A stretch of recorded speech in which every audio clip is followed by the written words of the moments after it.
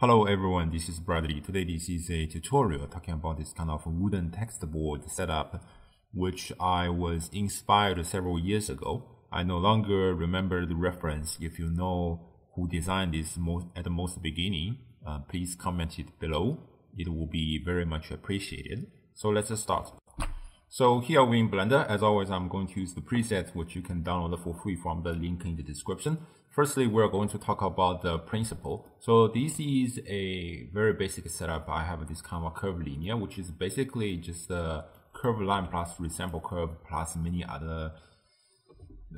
other math functions to control these kind of parameters. Another is the curve points preview, which is basically just the preview the curve points, and it's also very simple, just the curve 2 points plus some options to change the radius so that you can visualize that better in the viewport.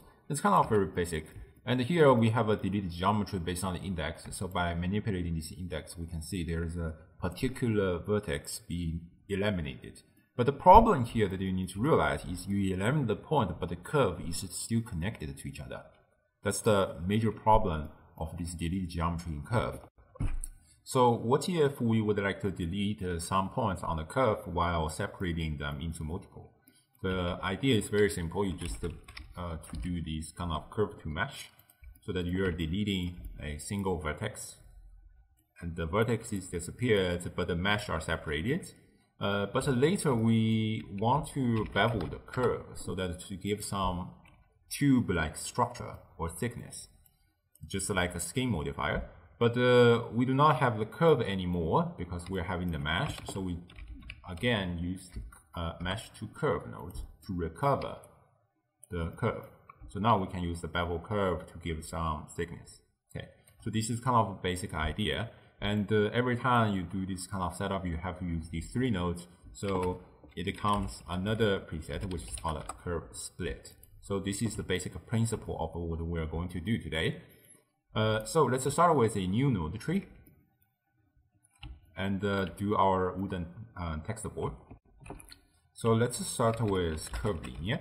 I think this is probably the most common preset I have used. And I'm going to duplicate that and put the first one into the y-axis. So we have this kind of straight line on y-axis so that we can instance a x curve on the y-axis. And then we just increase some sizes to cover a larger area. Okay. And next, we are going to realize instance, because eventually we're going to evaluate every single vertex on this kind of curves. And for now, let's take a curve points preview, just like we've done earlier, so that I can visualize the amount of vertices I actually have on this curve. We need a kind of dense geometry for evaluation. And next is to take a kind of text object, so string to curves.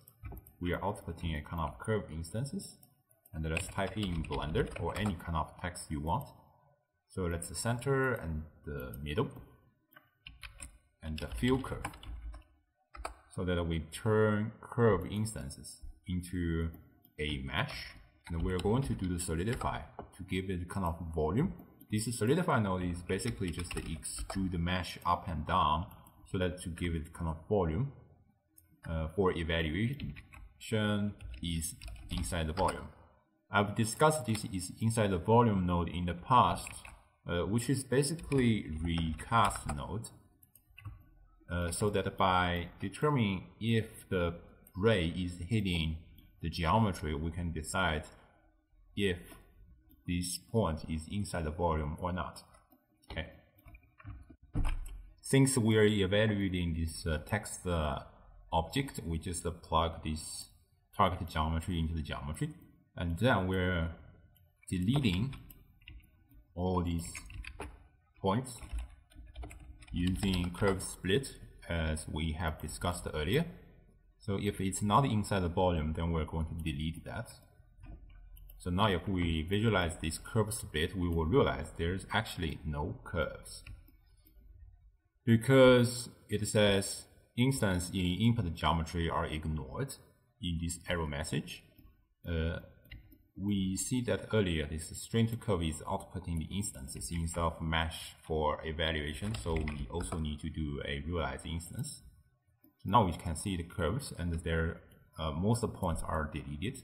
The rest is kind of parameters that we may want to increase the amount of resolutions and the count, so we can see some text. Another issue I found out is for this kind of field curve and solidify or whatever stuff, for the evaluation, n-gon is better than triangles. So we take these triangles and let's try to see the results. And the solidify results, the volumes also increase the amount of accuracy of evaluation. And now if we try look at the triangles and n-gons, seems like a triangle is having certain problems, but the n-gon will give you a kind of perfect result. So yes, this is it if we take this Bevel curve.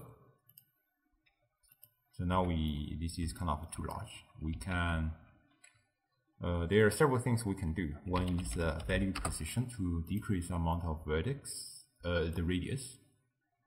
So let exponent 2. So now we have all these kind of lines.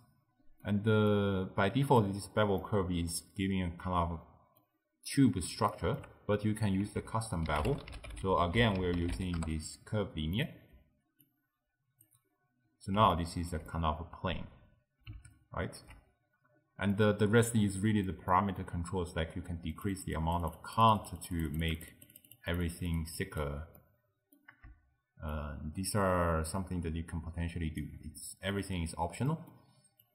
The reason we're using curve instead of a plane is we want to know the start and the end of this curve, so that you can set a position and take a combine XYZ of spline parameter of factor. So now if you plug into the offset, you can see they actually jump into the sky. So here we can take a remap 0 to 1, and we're also going to remap with kind of float curve. So first we decrease it. So now we have this kind of tilting effect. And then we can decide the amount of tilting with this remap 0 to 1 and this float curve. And then we can increase the resolution by just increasing the count so to smooth that out. If you want to add some variance, because now everyone is elevated or tilted at the same level, so you just add a kind of randomness. We can type in 0.06 and into the value. Then immediately you can see this kind of jaggedness, because we want a different random value for every curve instead of every vertex index. So in this case, we are taking this spline info, which is basically just an index on the interpolated domain in the spline domain. Okay. So into this custom ID, so we get some reference. Not reference, the difference, yes, the variation. What if you want some thickness of this curve? Instead of using curve linear, actually you can use the quadrilateral, which is basically a box, a curve box. So we can plug that into the custom curve, custom bevel, so we get some thickness. But you may also not like it, because it's the shading goes very weird, which you can fix by set shade smooth by disabling it. It does not really matter. Also, you can use the fillet curve if you really want to bevel some hard edges. So you can bevel that. So these are just the optional things that you can potentially do, but that's basically the idea. You can fill the caps as well. So yes, basically this is it. I hope you enjoyed this tutorial. I'll probably see you next time. Oh, actually no. I haven't really finished. I almost forgot. I want to talk about the material because now the material is basically using the UV map of curve. I've discussed this idea in the past, so it's not really a difficult thing. But the issue is that if you try to store a named attribute, let's store the vector. Take a UV map or UV, whatever name works. And then we can set a material. Maybe set after set shade smooth. I don't think it actually matters, but anyway. So we add a material. So this is material, and if we look at this material preview, and let's take a look with the shader editor. Let's use a texture, checker texture, yes. And we're going to use the attribute UV into the vector. So now there are several problems that you can potentially see. One is the UV is being stretched because it's using this kind of curve UV is using the spline parameter, which is giving 0 to 1 for every curve. So you can use a length to generate that, and the length looks kind of pretty long. You can just vector mask it. You can vector mask inside the shader, or you can vector mask inside the geometry nodes. I think vector mask in geometry nodes is a better result. So you multiply. So now everything